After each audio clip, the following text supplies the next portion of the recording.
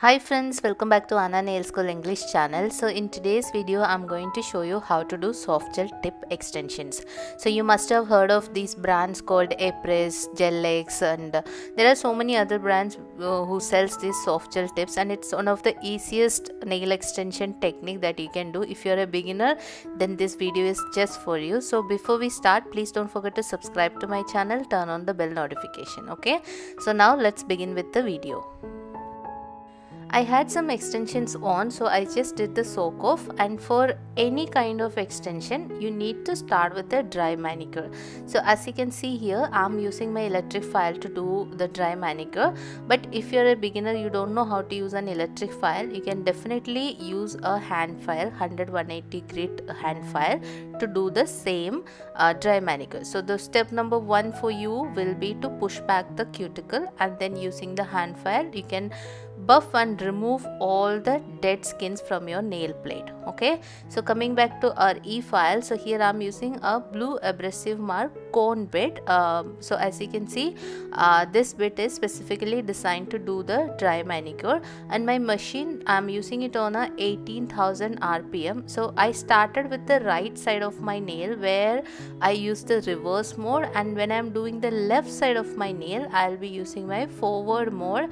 And as you can see, I'm moving my bit small, I'm making only smaller movements, I'm just not going like from one side to the other side directly. Okay, so if you keep on doing that, then your chances of over filing the nails are high. So just make sure that you have like a slightly slanted angle and you are making smaller movements. Once you know that you clean the area, then you can just go like a little longer movements. Okay, so here I just finished scraping off all the dead skin from the nail plate, and my nails are almost kind of dry here because as I told you, I just took off my extension. So because of the acetone use, the nails are already a little dry, but still I'm just pushing back the skin using the same bit and buffing off whatever hang nails etc are there around the corner. So here again I'm showing you how I use my hand file. So this is just, I'm not putting any pressure because I already like removed all the shine from the nail, so it was just like a little buffing over the nail plate. And after that I'm using my cuticle nipper to trim the dry dead skin. Okay, so when you do the push back, if you see like white translucent skin, that is what you're going to trim, not the live skin. Okay, it's a little tricky, so first you practice on your own hands, and then you can start doing it on like your sister or mother, and then eventually you can start doing it on the clients. Okay, so another thing, you have to make sure the cuticle nipper or the cuticle scissor you are using is sharp enough. Okay, once all this is done, then you have to clean your nail plate with alcohol and lint free wipe, and once this is done, we are going to start with a dehydrator. Okay, all these steps are necessary if you want your softgel tips to last longer, which is 4 to 5 weeks. Okay, so we applied the dehydrator, and next we are going to apply a primer. This is an acid free primer, and when you are applying the primer, make sure you are not putting too much. Okay, too much is also not good, so just a thin layer of primer would be enough if you have like a regular healthy nail. And if it's a sweaty nail, then maybe obviously you may have to like apply a little bit more, but here it's a normal nail, so only that much is enough. Now next step is to apply a base coat, because we are going to do a gel based extension, right? So for that a base coat is necessary. So I'm applying a very thin layer of base coat, and then I'm going to cure it for like 30 seconds or 60 seconds depending what light and what type of product you are using. Next, let's see the softgel tips. So this is from a brand called Sponsor, and these are coffin type shaped nail tips, and there are so many different brands. I think nowadays every company makes softgel tips, full cover tips like this.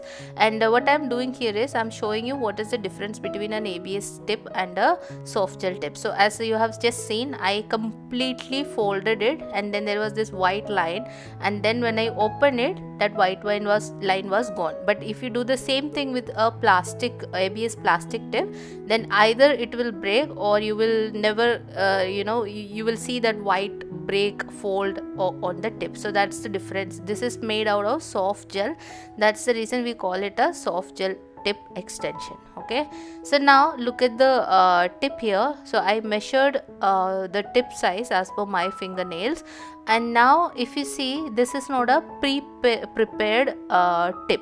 Okay, which means the inside of the tip is also very shiny and smooth, so we need a good addition. So what I'm doing here is I'm using my electrifier, and I'm using a carbide bit. But if you have like a sand band, okay, that is the best option. I was lazy to go and get my sand band, so I just picked up whatever was there on the table.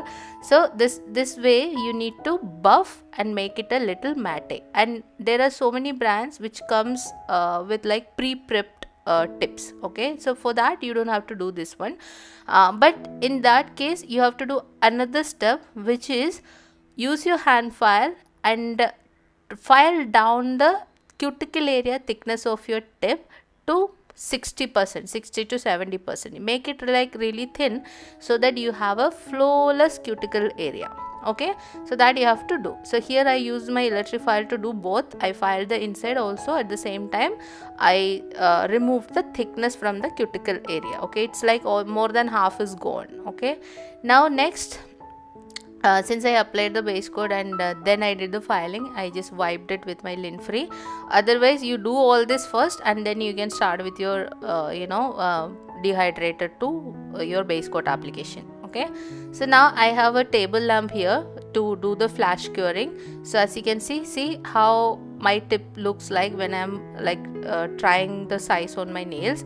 Okay, so because I filed the cuticle area with electric file, the thickness was gone, so it gives a more natural look around the cuticle area. Okay, so now what I'm doing here is I took the glue, I applied a thin layer on my nail. This step is optional. If you want you can do it, if you don't want you can avoid it.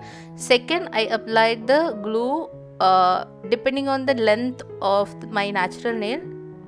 To that many area I applied the thin layer of gel glue, and then I left a good drop of glue onto the tip, and then this just like this I pushed the glue out, and then I am doing a flash curing. Okay, so when you do this, make sure your tip is straight, okay, and you're holding it nice and there is no bubbles inside, and the glue is not jumping out of like all the corners. Okay, all these four things you have to keep in mind. Okay, so now it's not like fully cured, but it's flash cured, so it doesn't move if you leave your fingers. Now I'm taking a small brush, and if you have any excess coming out of the tip underneath your nail, then you can wipe it. So for the thumb there was nothing like that.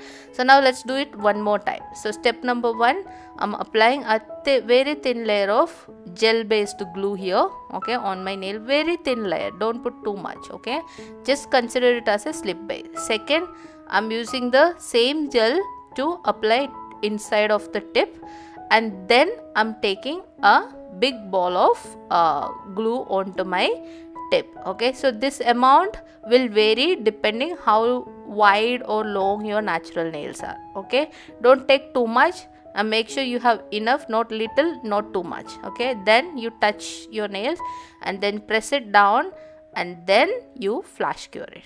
Okay, so after flash curing, then you can release your finger, and then if you see there are like excess glue coming out of your nails underneath the nails, then you can use a tiny brush and you can clean it. So here I'm doing that, so I'm just using this small brush, clean that excess, because it's not completely cured. You can still go ahead and wipe it. Okay, once you do the full cure under the big lamp, then you can't like really do anything. Okay, so now we have applied the tips on all 5 fingers. As you can see, they look like a natural or like a proper extension, especially the cuticle area. Okay, next what I'm doing is I'm just using my buffer to buff off the shine from the tips that I have applied, because we need like a matte finished surface for our gel to stick to the tips, and then it will last longer. Otherwise it might peel off, so to avoid that I buffed off. Okay,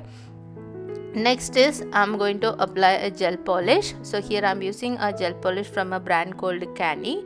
So this is a translucent finish, nude color, very beautiful color. So since my nails are too long, so I started with the free edge. I applied the gel all over my free edge, and then I'm coming to my cuticle application. So just make sure whenever you are applying a gel polish, you have to start with thin layer. Don't put too much in one go.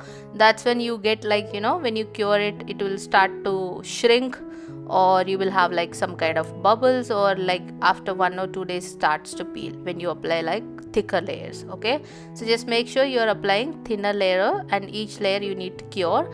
And now we have already cured. I applied 2 layers and I cured it, and then I decided to add like a V type French. Okay, so for that I'm using a gel liner, okay, from a brand called GelX, and I'm using the same brush, liner brush, that is there in the gel paint. I'm using the same thing, and I started drawing one side, and then I repeated the same on the other side, so it created like a V type French design. Okay, the nails are like coffin shape, so this was the best type of French. I had no idea what I wanted to do, but this was like a last minute thing that I did. After completing the French lines, then I decided to apply a top coat and seal the design. Just remember, after the French lines I cured it, and then I started with my top coat application. The top coat I am using is again from the same brand, Canny. So this was like a 20-23 pieces kit, so very beautiful colors. So if you wanted to see, then you can check out my Instagram page. Okay, so after applying the top coat and curing it, I use this bow. This I got from Amazon, and I have like a kind of fascination for the bows nowadays. They look really pretty, so I am going to add one bow onto my nails. So here I'm using a stone glue. Okay, this is a special kind of glue just for rhinestones and stuff like that. So I applied a drop, and then I used a wax pencil to pick it up and place it, and then I'm going to quickly cure it. And with that, our design is ready. I really love this design, and let me know if you like this, and if you have ever tried Softgel Tip Extension, do let me know. Also, if any of the tips that I shared, if it helped you, then let me know. You can follow me on my Instagram. There are a lot of small videos related to extensions. Links are in the description box. And with that, I'm going to wind up here, and I'll see you soon on my next video. Until then, stay safe, stay happy. Thank you for watching. Don't forget to subscribe. Bye bye.